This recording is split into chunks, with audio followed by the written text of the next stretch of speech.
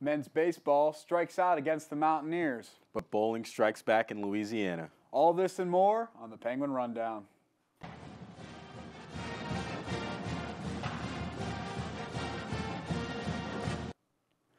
Welcome back to the Penguin Rundown. I'm John Ostapowitz alongside Cameron Stubbs. And, it's been a very championship-filled weekend here at Youngstown State. And, back-to-back weeks, the track and field team just had 4 players named as the Horizon League Track and Field Players of the Week, Cameron. So can you tell us about those players who were given those honors? Yeah, 1 last week, 3 this week. We've just been really rolling in the track and field area so far. Yeah, definitely, with Janiah Bowers, Ty Hunt, Anthony Woods, and Zach Gray all being named those honors. And, they just went to North Carolina this past weekend, and let's talk about that. As the track and field team competed at the highly anticipated NC State Rally for Relays this past week, the 3-day meet took place at the Paul Durr Track and Field Facility, known as one of the biggest outdoor track events on the East Coast. On the first day of the competition, 2 school records were broken by Penguin runner senior Sean Peterson set a new program record in the 1,500-meter run, while sophomore Hunter Christopher set a new record and personal best in the 5,000-meter. On the field team, junior Dominic led the Penguins' effort in the men's shot put, posting a personal best mark for a 9th-place finish in the event. On the final day, junior Ty Hunt set a new YSU program record in the men's long jump, which overtook former Penguin Anthony Butler's record that was previously set back in 2017. Senior Daquan Watson also set a new personal best mark in this event for the 5th best jump of the day. Running in the women's 200-meter, junior Gianna Bowers set a personal best, finishing in the top 3, and behind her was senior Sarithra Henderson, who came in 11th. Acting as the only YSU competitor in the hammer throw event, junior Zach Gray tossed just under 49 meters for the 38th best heave of the day. The outdoor track and field team will not be traveling far this weekend as they compete in the 2-day Northeast Ohio Quad in nearby Ashland, Ohio, beginning on Friday and ending on Saturday. Check out YSUsports.com for live stats and updates. The baseball team traveled to Morgantown, West Virginia last weekend for a 3-game series against the Big 12 Mountaineers. On Thursday night, the Penguins came out with a bang after a 2 RBI triple by junior Andre Good to take an early lead. YSU led 4-1 halfway through the ball game, but 5 consecutive runs by WVU would give the Mountaineers Game 1 by a final of 6-4. Center fielder Victor Scott stole home in the 7th inning to give West Virginia the lead in the ultimate game-winning run. Here's what head coach Dan Berlini had to say following Game 1 of the series. They provide a big challenge, even when they're not hitting, they can, they're one of the top base stealing teams in the country. They put a lot of pressure on you. And I thought we made some big pitches. John got out of a big bases loaded jam, got a fly ball. We got out of that inning and held the lead. And they put, a couple, they basically stole home to take the lead and squeeze one in at the end. On Friday, the teams played in a doubleheader where Youngstown State would unfortunately come up short in both games. In the first, WVU pitcher Ben Hampton shut down YSU offensively, throwing seven innings, giving up only 6 hits and 2 earned runs. One of the earned runs came from senior Lucas Nasante's solo home run, his first on the season. At the plate, WVU had 8 hits and manufactured 9 runs on 7 walks. The Penguins dropped game 2 of the series 9-3. In the nightcap, it was all West Virginia as YSU only scattered 3 hits in the ballgame, scoring 3 runs. Penguins pitchers struggled with their command, allowing 11 free passes. Meanwhile, the Mountaineers were running all over the bases, stealing 11 bases in the ballgame. WVU scored 13 runs to win the game, sweeping the series against Youngstown State. Here's Coach Bertolini's comments following the doubleheader loss. Chad gave us a good quality start, really cruised, really 3 through 5. The 6th inning is kind of where they got to them, but the second one they beat us. We just didn't play well. We kicked the ball. We had 5 errors. You're not going to win too many games like that. The Penguins returned to the Diamond today with some tough competition, taking on Michigan State, followed by Oakland throughout the weekend. Check out YSUsports.com for live stats and updates. The men's basketball season came to a close last Wednesday as the Penguins took an 80-71 loss to Fresno State University. The quarterfinals of the Basketball Classic saw the Bulldogs battle and defeat the Penguins in their first ever meeting. Youngstown State was led by junior Dwayne Cohill, who had 26 points and 8 assists, while senior Michael Akuche notched 16 points and 6 rebounds. The Bulldogs bench came to life as they outscored the Penguins bench by an outstanding 41-8 points. Despite having a 2-point advantage at halftime, offense and defensive struggles late in the game brought the men's season to an end.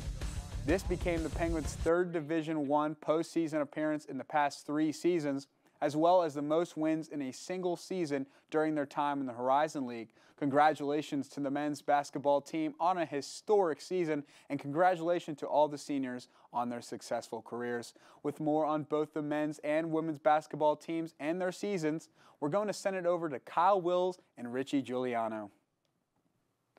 Thanks, guys. Welcome into the roundtable. Kyle Willis here alongside Richie Giuliano. We're going to be recapping both the men's and women's basketball teams as they had a lot of success this past season. Starting with the women's basketball team, finished 24-7, co-regular season Horizon League champions for the first time in program history. The 8th time in program history that they reached the 20-win plateau, and they had the 6th winningest season in program history this past year. Yeah, it was definitely a special year for Youngstown State on the women's side, and you got to give credit to head coach John Barnes. The first time he's won Horizon League Coach of the Year in his career here at Youngstown State. And, you know, he had a really difficult time in the offseason, replacing 50% of his points from a year ago. 3 starters. You had to replace the Horizon League Freshman of the Year, Nneka Obiizer, along with Mary Dunn, who was a Horizon League honoree this past year. And Mary Dunn and Nneka Obiizer, 2 players that made big impacts on the court in 2021. But head coach John Barnes went out, got a Lily Ritz, and we saw the impact from her this season. Yeah, Lily Ritz was really dominant for the team this year, was first team All-Horizon League alongside Chelsea Olsen, who was second team. But those were 2 players that this team was going to rely heavily upon. I mean, Ritz was averaging a near double-double, and Olsen had to carry this offense and distribute the ball well. Yeah, Lily Ritz was nothing but spectacular this season for Youngstown State, scoring 16.9 points per game to go along with 9.5 rebounds, so almost a double-double every single night. Scored 20 or more in 9 Horizon League games this season. Just an absolute force to be reckoned with down low. Did a really good job of using her height and positioning to create many chances down in the paint, as we see here. Just even against some of the best forwards in the league, she just made it look so easy down low. And you know, Youngstown State would not have had the season that they did without Lily Ritz offensively. Yeah, she was a big force for the team offensively. Like I said, Olsen was another force for the team.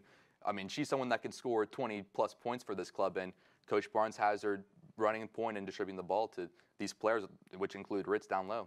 Yeah, I mean, Chelsea Olsen had to be a leader this season, acted more as a commander with this offense, like you said, still scored over 11 points per game to go along with 6 rebounds, but I mean, Chelsea Olsen, another second-team All-Horizon League selection for the 2nd time in her YSU career, and she's going to finish her Youngstown State career top 20 in program history in points, 3-pointers, rebounds, the list goes on and on. She's a potential Hall of Famer here at Youngstown State.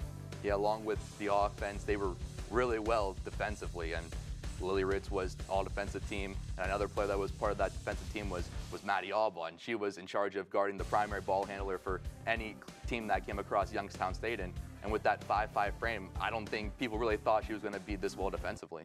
No, Youngstown State prided themselves this season on defense. I mean, when you look at their on-ball defense, Maddie Alba, Horizon League all-defensive team, along with Lily Ritz, really good, really scrappy, just kind of personifies the Youngstown grit mentality, you could say. And I mean, Maddie Alba is at the forefront of that, like you mentioned. Just her ability to move, quick feet, guards the best player on the team on the opposition. I mean, you could just see her all over the place, just giving the offense a lot of havoc. So, I mean, Maddie Alba at the forefront of that, but then you got Malia Magestro, who's a great on-ball defender, and then Lily Ritz, who used her length and her size to pick up 54 steals this season. So all around, a great defensive year for YSU. Yeah, this defensively, they showed a lot of grit this year. And another team that was really gritty was this men's basketball team, as they finished this year 19-15. They were 7th in the Horizon League, but they had the most wins since the 2000-2001 season. Yeah, Youngstown State to pick up 19 wins, that's huge for this program. It's very hard to win 20 games in a single season, and head coach Jared Calhoun gave his team an opportunity to win that 20th game this past weekend as they take on Fresno State in that basketball classic, but just fell one game short. But still a tremendous season, especially for two players in particular. Michael Akuche, who was the fifth-year leader here on this team, and then Dwayne Cohill, two guys who were really at the forefront of the offense, scoring 14 and 13 points respectively. Two guys that started almost every single game. Dwayne Cohill, a guy that was so good getting to the basket, and when you get to the basket that many times, you're going to get fouled, and you're going to have to make your free throws, and he did just that, shooting about 84% from the free throw line, which is top 5 in the Horizon League this past year. And then Michael Akuche, just a guy who uses his size, a guy that's very tall, almost 7 feet, and he could hammer in the nail on the offensive end, a guy that brings a lot of energy and experience to this young team. Yeah, and looking back to the beginning of the year, this team was going to look heavily on Akuche to do most of the scoring, along with Garrett Covington, who got hurt in the first couple of weeks. So obviously they were going to need to make some adjustments, and they were able to do that. Obviously, Dwayne Cohill found his home in the offense, being able to score near 20 points, and they were going to need someone to be as consistent as Covington. They were able to find that in Tevin Ollison, who in the first half and second half was near the same. Yeah, he was. I mean, when you look at the first half of the season, they're scoring about the same to the second half, but the big leap for him was shooting. He made a huge leap in the last month of the season, knocking in almost 50% of his shots. I mean, he made 13 threes in the last 5 games. So Tevin Ollison provided this team with an opportunity to make a push towards that Horizon League tournament and the championship this season. But like I mentioned before, they just fell just short. But a winning mentality for sure for Tevin Ollison, a guy who had a lot to prove coming from the University of Cumberland's, which is non-D1, and it took him a little bit to adjust to the Division I level and the speed of the game, but once he got used to it, he shined as well.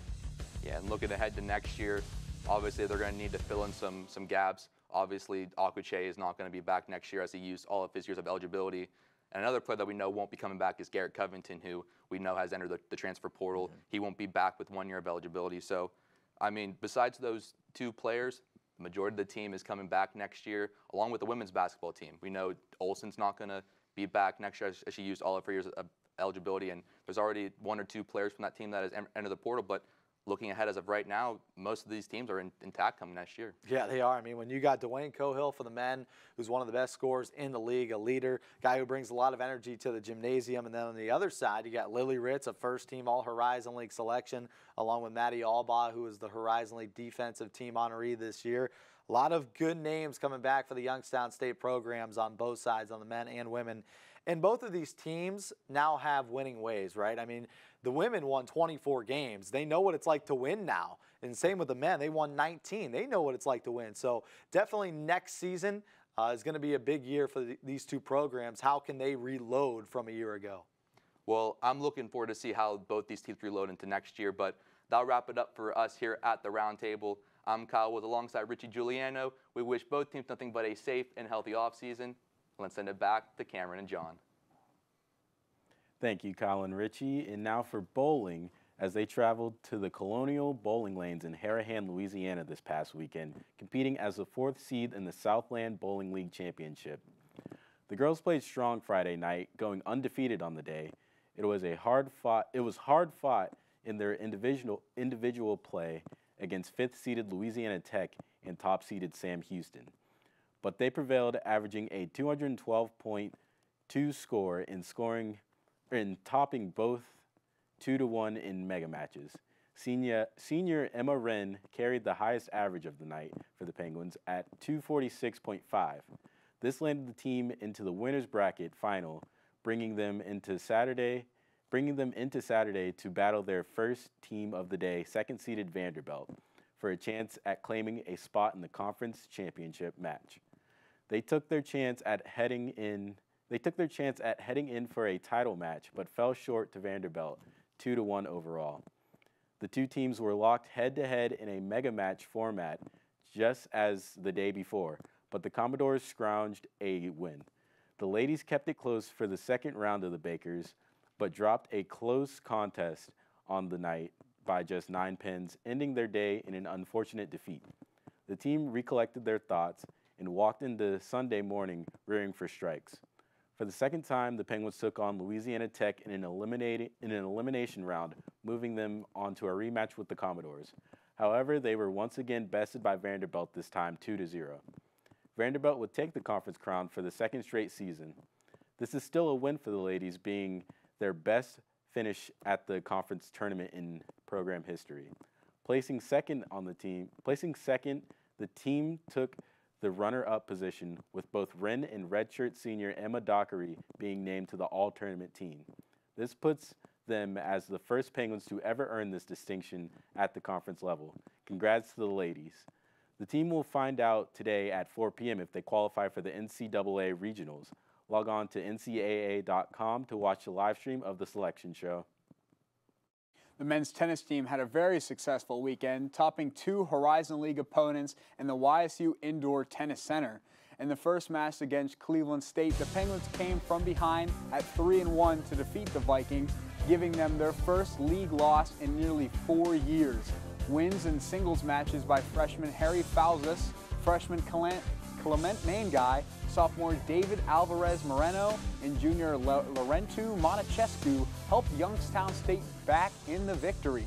2 days later, the Penguins defeated another Horizon League opponent in the Northern Kentucky Norse by a final of 5-2. YSU won 3 straight singles following a tied 1-1 score to clinch the victory. Montechescu, Mainguy, Falzas, and Moreno won 4 of the 6 singles matches, while doubles teams of Montechescu and Falzas and junior Will Everett and sophomore Pena Ibanez won the doubles match point. The Penguins are now 2-0 in the Horizon League and will play the remainder of their season in league competition.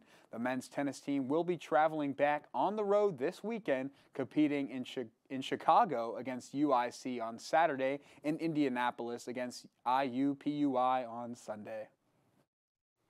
The lacrosse team is coming off of a week of hardships as the team endured 2 losses both at home and on the road. On Wednesday, Youngstown State hosted the Robert Morris Colonials, where they struggled offensively, losing the battle 18-7. Fifth-year graduate student Allie Corin scored a tie with a total of 4 goals in 7 shots. In the second half, while freshman standout Natalie Calandra Ryan earned another multi-goal performance against the Colonials in her 10th straight game. Fifth-year graduate student Savannah Clark grossed a total of 17 saves out of 35 shots, giving her the record for the second most saves in one game for the young program. On Sunday, the team traveled to Indianapolis to face off against the Butler Bulldogs, where they took their second loss of the week at Victory Field. Corin led the Penguins offense for 3 consecutive competitions, giving YSU 1 tie and a total of 4 goals on 5 shots. Calandra Ryan used her multi-goal outings for the 11th game of this year, scoring a total of 3 goals. Following the first quarter, the team could not regain their momentum and dropped the contest 12-9. Up next, the lacrosse team will host at Farmers National Bank Field against Central Michigan this Saturday at 1 p.m. And now for the play of the week, let's toss it over to Katie Rogers-Vidala. Thanks, guys. As we mentioned earlier, the men's basketball team finished their postseason route against Fresno State, but there was one particular play at the beginning of the game by Shamar Rattan-Mays that we chose for this week's play of the week. Let's take a look at it. Shamar gets a pass from Jameer in depth corner and drills a 3. Let's take another look. We'll see it in slow-mo. He is off balance on 1 foot. Not only is he able to get it off above a defender, but he still manages to drill it. What great balance by Shamar, and congrats to him on getting this week's play of the week. And we're going to send it back to Cameron and John. Thank you, Katie. That is all the time we have today on the Penguin Rundown. Don't forget to follow us on social media at Penguin Rundown Run on Twitter and Instagram. Until next time, Penguin Nation, I'm John Ostapowitz. And I'm Cameron Stubbs. And we'll see you again.